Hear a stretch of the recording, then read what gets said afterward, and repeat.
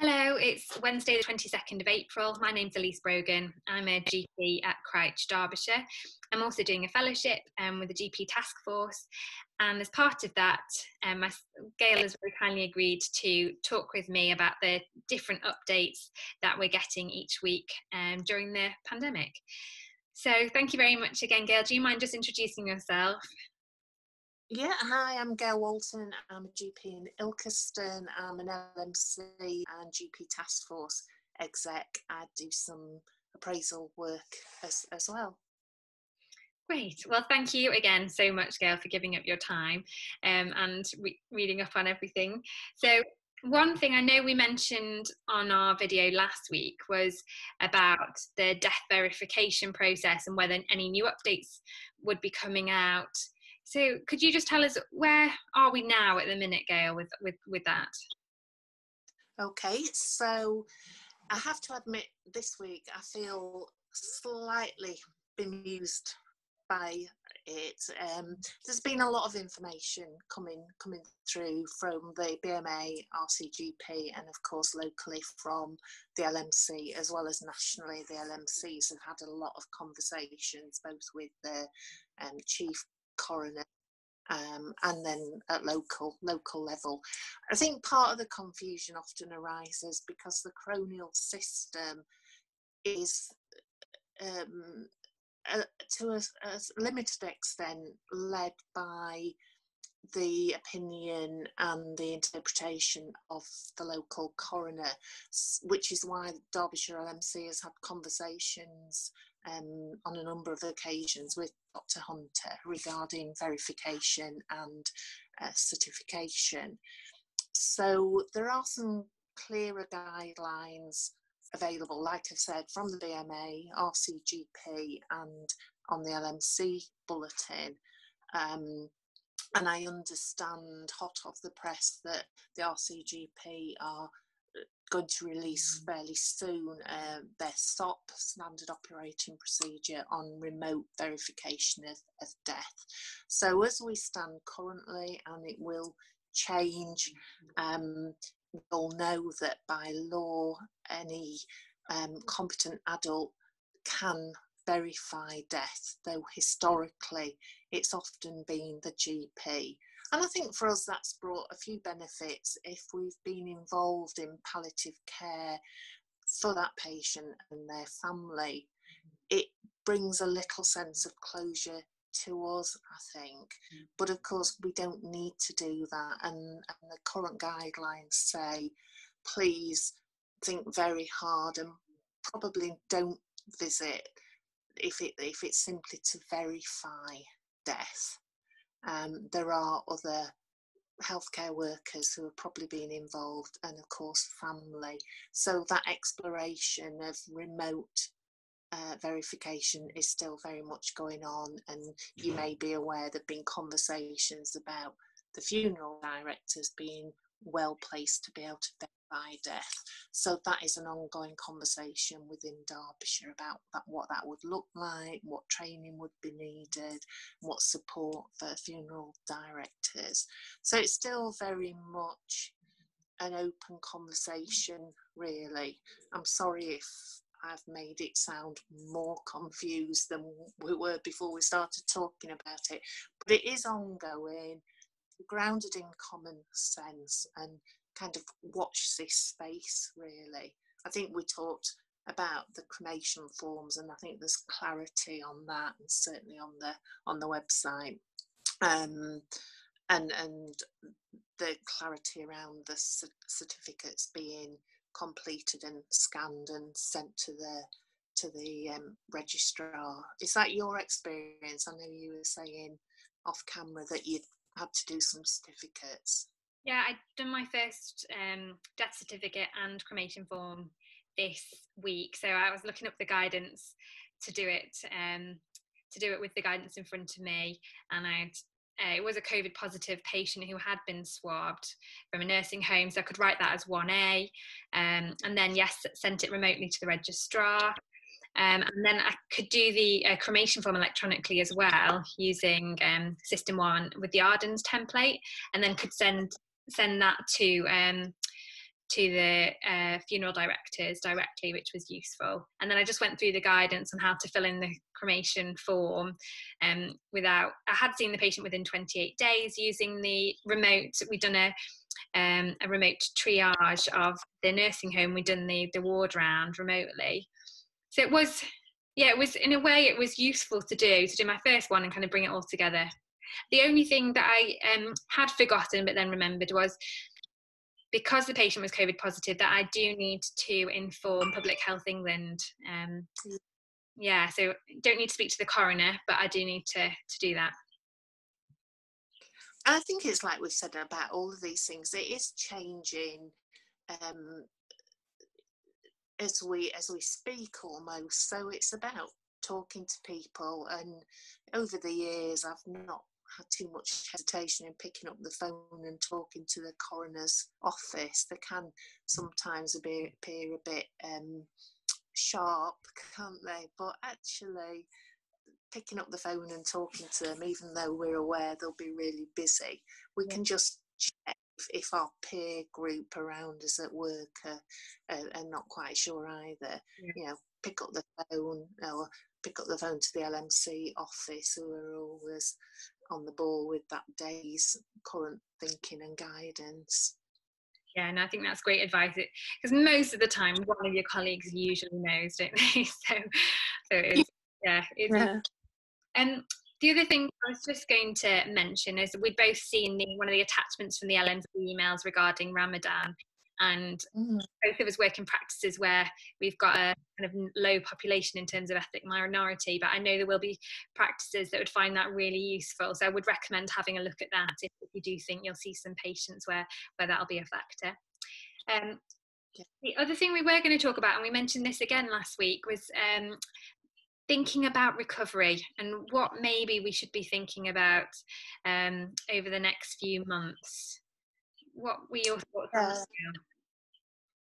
Yeah, so we talked last week. I don't know whether at that stage it was just being flagged up as the recovery phase. The buzzwords at the moment are recovery and restitution. I had to look in the dictionary for what restitution actually meant. Definition of it is the restoration or the recovery of something that's been stolen or lost. I thought, actually, I'm not sure I don't want to go exactly back to the status quo. I want some of the stuff that has changed for the better during this crisis to stay with us, and for us to evolve it, really. Stuff around remote consulting. I think we've all honed our skills and enhanced some of those skills, and I want to retain that. But yeah, the recovery phase is that awareness of what work haven't we been doing that we do need to catch up with. So there's the stuff that should have been ongoing, so the childhood immunisations, for example. There's the work that then needs to be done, smears being an example of that.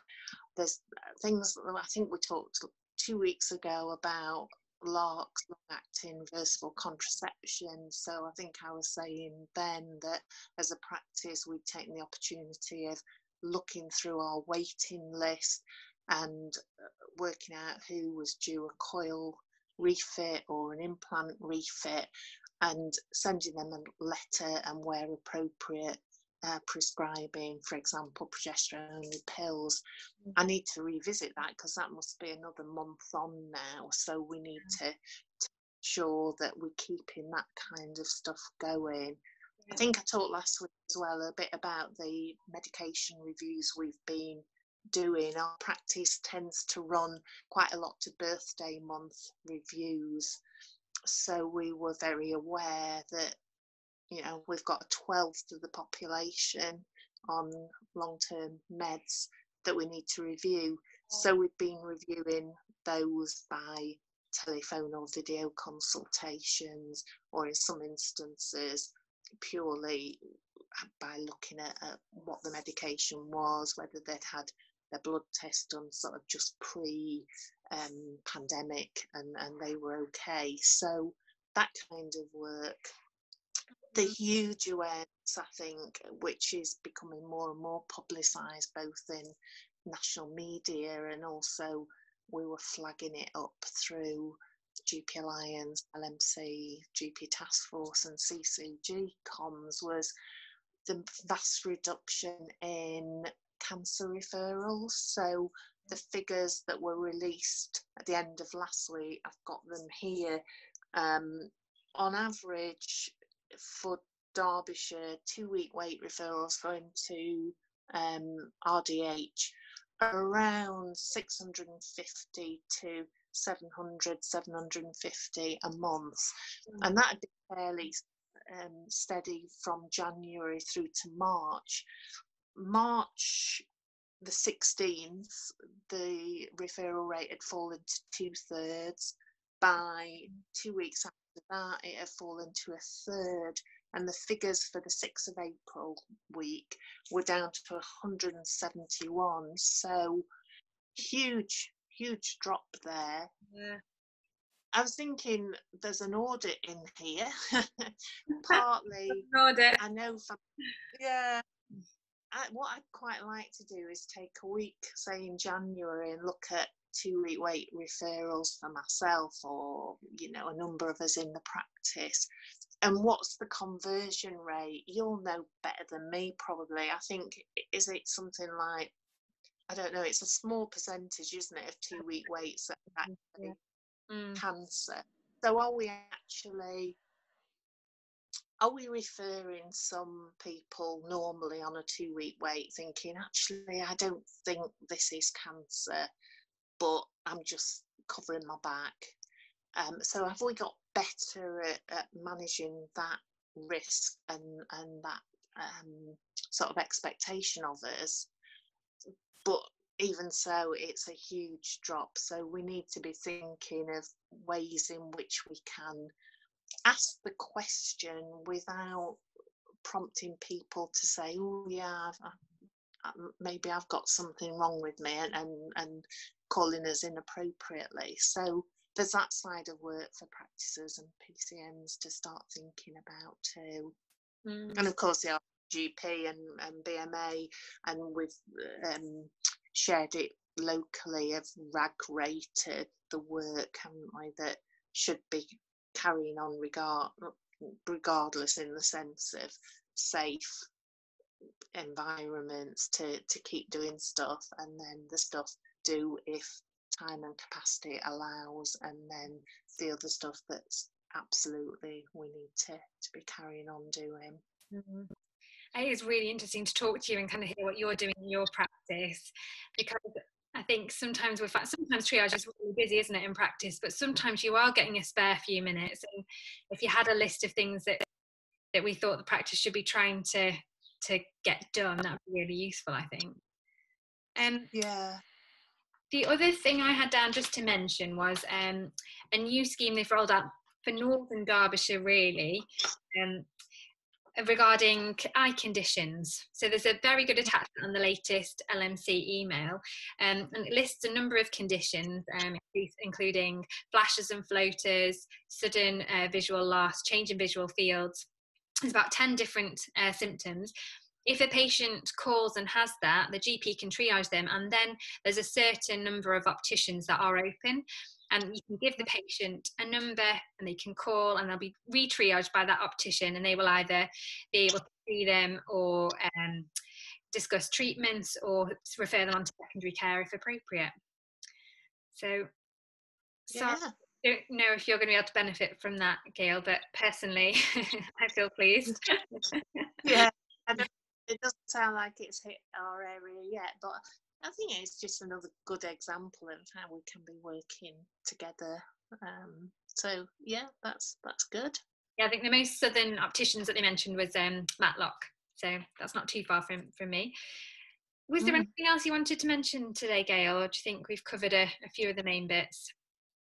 I think we've covered the main bits that have come out. I suppose I've got one advert, which is, as you're probably aware, the cohort of fourth year medical students who are obviously not able to do what they should be doing. A fair number have volunteered to help in whatever capacity. It's been a bit slow in coming through the system in terms of what the expectation from their university is, and what the BMA and RCGP think is acceptable. But we're now starting to get names of medical students who are available to do some work in primary care. So if anybody was in a practice, there will be an email coming out later on tomorrow, predominantly to practice managers, with some more information on. But if there were any practices who were interested in hosting a fourth year medical student, then please say to your practice manager, oh, can you dig that email out of the heap of emails that you've had come in today? Yeah. Let's have a conversation about it. So yeah. But no, otherwise I think we've covered a lot of the topical stuff to date. The bulletins there's a lot of useful stuff in it, and you know, if there's something that isn't clear, drop us an email or ring the LMC office. We're happy to try and help. Brilliant. Thank you so much, Gail, and as always, thank you again for your time. That's great. It's a pleasure. Take care. You too. Bye.